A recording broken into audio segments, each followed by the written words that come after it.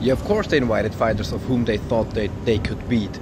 But you can't tell me that they have been bad fighters. We're talking about world champion heavyweight fighters and an 80 kilogram accountant type of guy from Brazil. So, you know, like, it's showcasing the superiority of grappling over striking. Like, yeah, and I agree, man. Good judo and good BJJ is very much the same. It's just, yeah, that it's difficult to find good judo that incorporates very good ground fighting, and it becomes more and more difficult to find good BJJ that incorporates a lot of throws.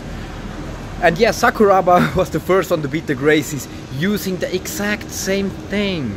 He's trained in catch wrestling, and that's just the same. It's just a different word, but it's the same techniques, the same leverages. It's just a different name. So he's